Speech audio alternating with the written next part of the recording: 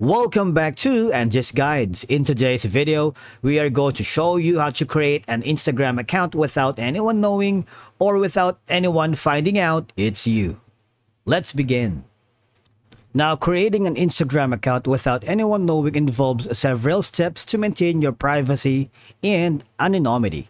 Now, you can set up a new email address that isn't associated with any of your social media accounts.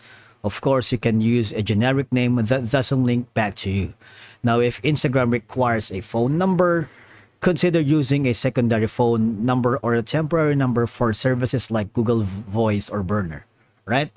Now, what I'm going to do is I'm gonna create another account without anyone knowing using the mobile device because I believe it's a lot easier on it. So I'm gonna switch over to my mobile device right now.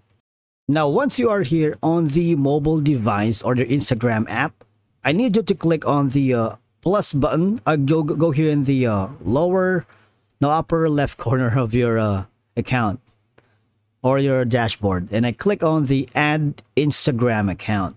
All right, and from here, of course, you need to select the create new account, and you need to choose a unique username. All right, so it's up to you. I give that discretion to you, because when you select that username, that doesn't include your real name, nicknames, or any identifiable information that could lead back to you.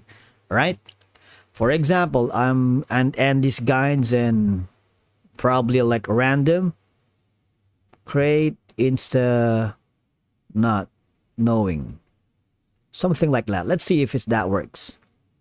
So let's click on next. And from here, of course, you don't need to share your logins in account centers. All right, now you can continue or create your password instead. And after doing so, I need you to go to the settings. Once you have created your account, your second account here in Instagram without anyone knowing, I need you to hover to the privacy settings. Now, the next step is you need to set up a private account. So go to your profile settings and set your account to private. This way, only approved followers can see your post. All you have to do is navigate to settings, privacy, account privacy, and toggle the private account option. Of course, avoid linking other accounts to your Facebook or contacts. During setup, Instagram will prompt you to link your Facebook or your phone contacts. I need you to skip these process or steps to avoid connecting your new account to your existing networks. What will happen is you'll be similar to an incognito mode, all right?